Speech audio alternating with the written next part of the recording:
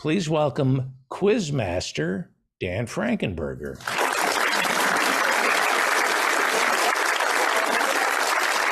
Now, Spencer, this is a game we play called Stump the Humps, and I am the world's leading expert on mobster movies, and Dan has been quizzing me, and I've been kicking people's you-know-what.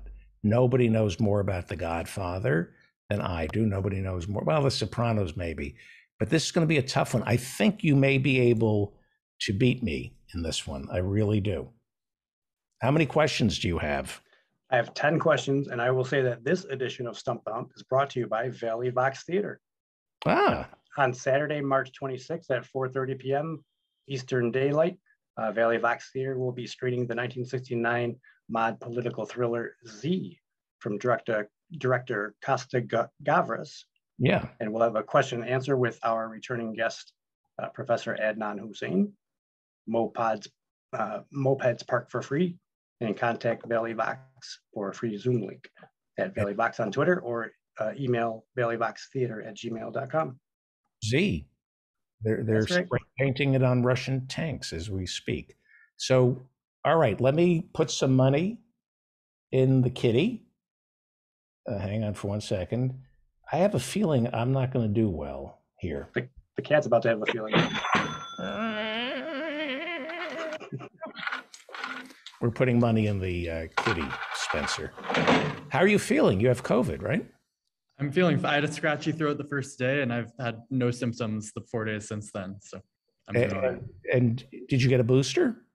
I did about 3 months ago. So in good shape. Okay. You tested positive, or you have the symptoms? I tested positive. But you don't have any symptoms? Not really, no. A little bit of a scratchy throat, that's been all. Good. See, get the booster. Okay, ready, Dan? Yep. So this is the Mr. Rogers quiz. I stumbled upon this idea because Fred Rogers' birthday was this week. He's born March 20th, 1928, and he was the host of the show Mr. Rogers' Neighborhood. We have 10 questions here. So the first one is... I'm pretty good at knowing how old people are, so I'm going to guess that if he were alive, he'd be 93. Whoa, you're a mathematician as well. Well, what have you been, 93 or 94? 4. 94. Okay. Fred Rogers enters his television studio house singing what song? This is multiple choice. If You're Happy and You Know It. Spencer has to answer this, and then I have to say agree or disagree. Okay. So Spencer is first. Fred Rogers enters his television studio house singing what song? If You're Happy and You Know It. Twinkle, Twinkle, Little Star. Won't You Be My Neighbor? Or Won't You Be Mein Kampf? Won't You Be My Neighbor? I am going to agree. You're both right. Here we go.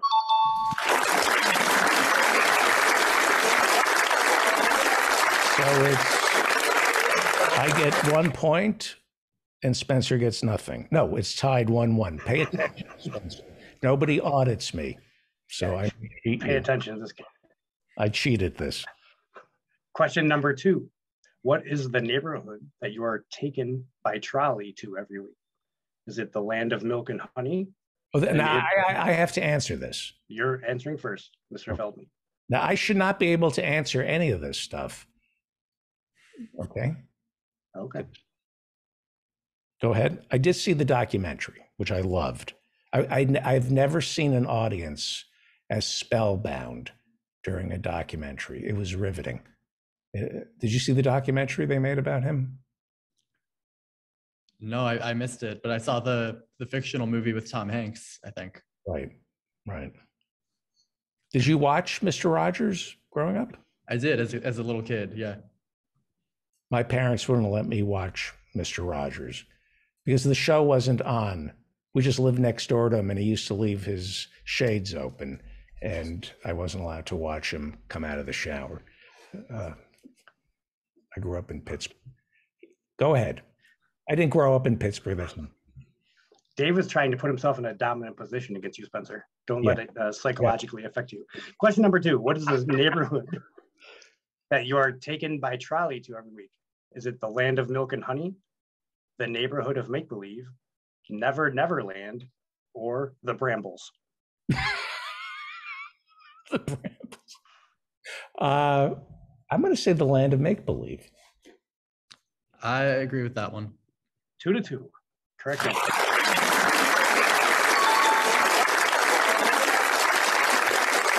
I'm winning 3-1. Spencer, what is the name of the mailman? Is it Mr. McHuggins, Mr. McTouchy, Mr. McFeely, or Mr. Feldman? I'm going to go with Mr. McHuggins. I'm going to agree. You're both wrong. It's Mr. McFeely. It's Mr. McFeely. Yes, Fred Rogers had McFeely as his middle name. His mother had multiple last names because she was a foster child. And this is the mailman? Yep, the mailman was Mr. McFeely. Mr. McFeely. Yep. I believe he was African American. Is that correct? That is incorrect. Okay. Okay. Number 4. David is first. Who did Mr. Rogers always feed on the show? Was it the mailman, fish, a puppy, or the captive in the basement? The fish. Agreed. Correct. The fish. It's tied.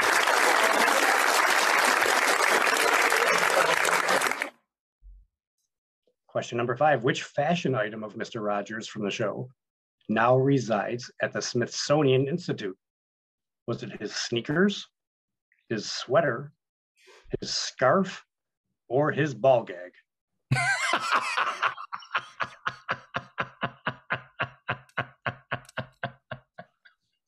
I answer this one first, right? Yeah. Yes. I'll go with the sweater. I'm going to agree, but he did used to tie his shoelaces, his sneakers, but I'm going to go with sweater. Yeah, that is correct. That is double correct. This is a tight one. What's the score? 4-4? That was the 5th question, and you both got one wrong, and you've agreed every time. So, yep, 4-4. Okay. Question number 6 out of 10. What days of the week were the king, queen, and prince named after in the neighborhood of make-believe? This is me. I have to answer this, right? Yep. Was it Friday, Saturday, and Tuesday? Was it Wednesday, Sunday, and Tuesday? That was Friday. That was Apollonia before her car blew up. The car bomb. Yep. Okay. Was it Friday, Saturday, and Sunday? Or was it Sunday, Fun Day, Day? Give me the first one. Friday, Saturday, and Tuesday was the first one. Say that again. Friday, Saturday, and Tuesday. Okay, and give me the correct answer. Okay. Oh, I thought I could trick you. I'm going to go with the first one, number 1. I agree. You're both correct. This is...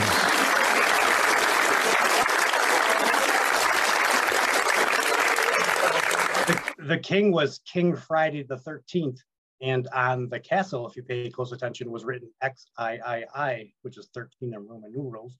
The queen was Sarah Saturday, and her last name was only spoken one time on the show, and their son's name was Prince Tuesday. And those were puppets. Okay. Fred Rogers started as a puppeteer. Question number 7.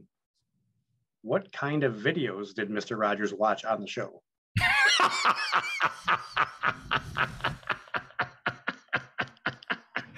Only fans. Yeah, fan only videos. It's How people make things. The documentary. It's so I saw it in the village, and it was all kids, watching it and reliving their childhood.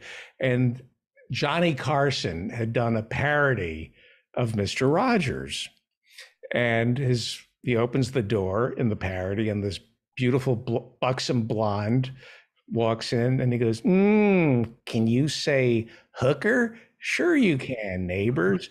And I effing lost it. And it really hurt Fred Rogers' feelings. And he came on the show and Johnny apologized. But I thought that was the funniest thing. The sweetest man in the world. And Johnny, can you say hooker? It was just so inappropriate. And Carson had to apologize. You're making me feel worse than what's about to come. Okay. What kind of videos did Mr. Rogers watch on the show? Was it? Who's up? Who's first? This is Spencer first. Yes. Yep. Was it how people make things? Words in different languages? Animals? Or snuff films? I was going to say snuff film. I don't remember this one too well, but it was how people make things, animals. What was the second one? The second one was words in different languages. Okay. I'm going to go with how people make things. Well, the safest thing for me to do, since it's tied, is to agree. And that is correct. How people make things. Yep. Okay. That's my strategy. I don't know the answer. Your strategy is to avoid snuff films, I would assume. Okay. I would watch PG snuff films. There was no cursing in them, so the whole family could watch. Go ahead. Question number 8. David is first. To stay in shape, what kind of exercise did Mr. Rogers do? Again, you broke up. I'm sorry. To stay in shape, what kind of exercise did Mr. Rogers do? Was it weightlifting? I'm up. Yep, you're first. Oh, I know the answer to this question. Weightlifting, jogging, swimming, or running trains? Swimming. He was a great swimmer. Are you saying on the show or in real life, or does it not matter? Well, in real life, he was a great swimmer. I'll agree with David on that. Yeah. That is correct. It is swimming.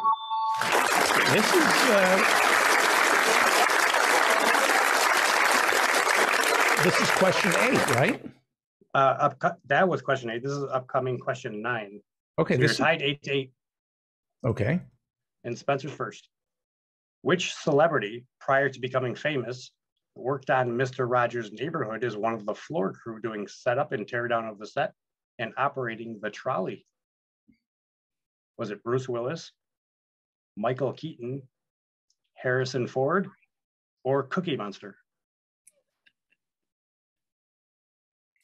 I am going to go with Harrison Ford. I think I'm going to win this one.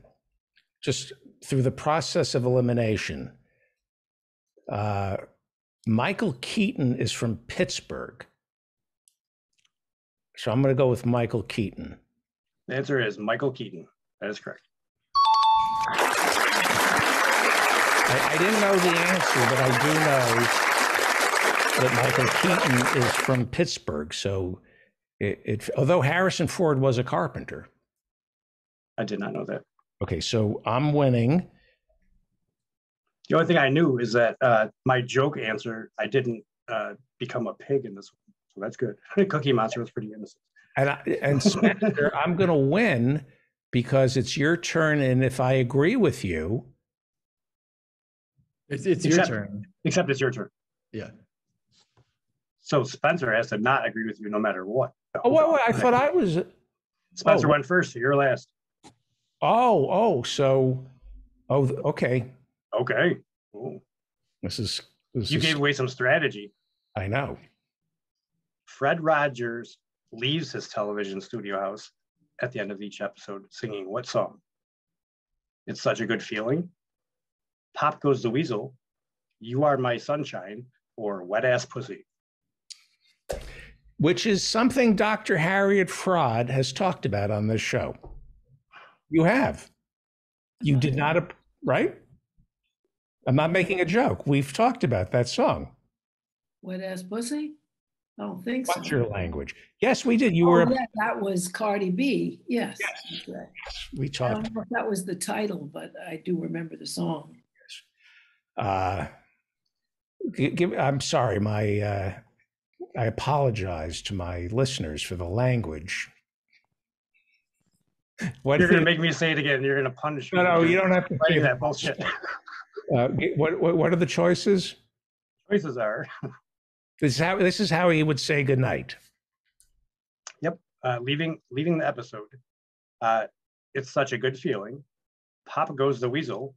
You are my sunshine, or wet ass pussy. You Are My Sunshine was written by Huey Long's successor, I believe. It was the governor. It was written by the governor of Louisiana, who came after Huey Long. I'm going to say no to You Are My Sunshine.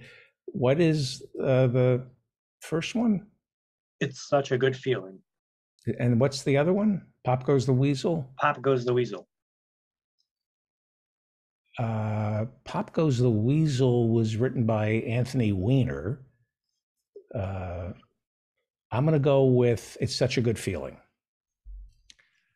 I know the strategy is to disagree, but I also know David got that one right. So I'll have to agree to keep my score as high as it could be. You're both right. That is correct. Which means that's it, right? Yeah. That's question number 10. David wins 9-8, I believe. 9-8. It was a good game, Spencer. Thank you for having me. Thanks for the. I have to say that beating you, it feels good. I wish I could say I was embarrassed, but I'm really glad I won. I know that's wrong to say that. You're a guest, but I'm really glad I kicked your ass. And it was a landslide, Dan, wasn't it? Yeah, it was a 1-point landslide on a show that ended before he was born. Yep, you whipped his ass. Spencer, how do people contact you? I think you posted my Twitter in the chat. That's probably the best way. It's I believe my Twitter is Spencey Spence. Let me find my actual handle.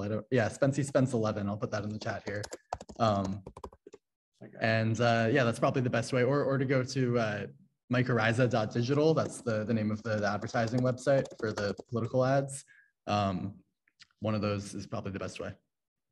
Fantastic. Well, please come back. You're a good loser. You really are. Thank you for having me, David. I respect you lost with equanimity. This is great. Doctor.